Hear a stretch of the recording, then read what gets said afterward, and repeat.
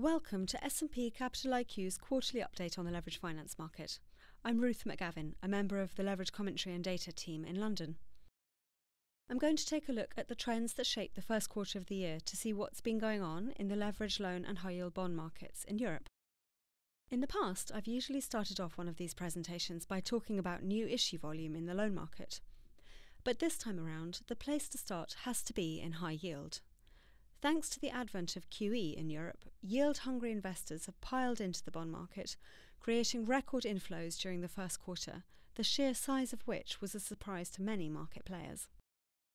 These inflows drove yields on new issuance to their tightest levels on record and encouraged a host of issuers, particularly in the BB category, to refinance their existing high-yield bonds at cheaper levels.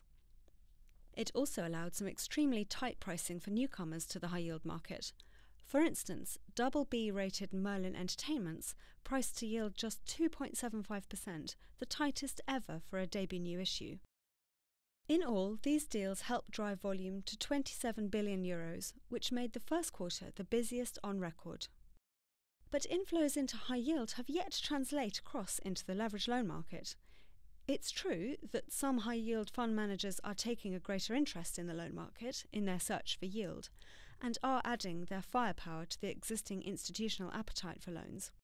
But instead of creating an overwhelmingly strong bid for new issue loans, the first quarter saw investors maintain their discipline on credit quality. They eagerly grabbed their favoured deals, especially among the larger and therefore more liquid transactions, but they also turned away from some of the smaller or trickier credits. As a result, there were price flexes both upwards and downwards, and average clearing yields ultimately stayed level versus the fourth quarter of last year. Going forward into the second quarter of 2015, some market players believe discipline among lenders could erode unless supply picks up. First quarter loan volume was strong overall at €20 billion, which was aided by an influx of M&A financings in January, but issuance tailed off somewhat in the subsequent months, and the talk among arranging banks doesn't suggest a rapid pickup in activity. Indeed, market players note that sponsors may face something of an uphill battle on the M&A front.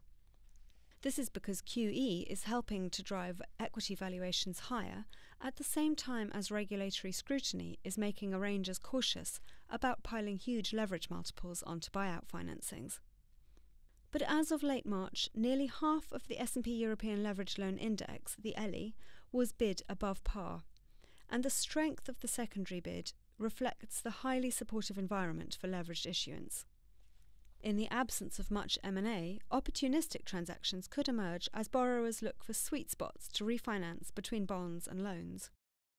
Seasoned issuers Wind and Ineos have already shown what's possible on this front, with their first quarter refinancings, both of which took advantage of the availability of covenant-light loans. Indeed, covenant-light loan issuance has been active again in the last few months, with investors willing to accept incurrence-only covenants, as well as other elements of bond-style documentation, on a range of transactions.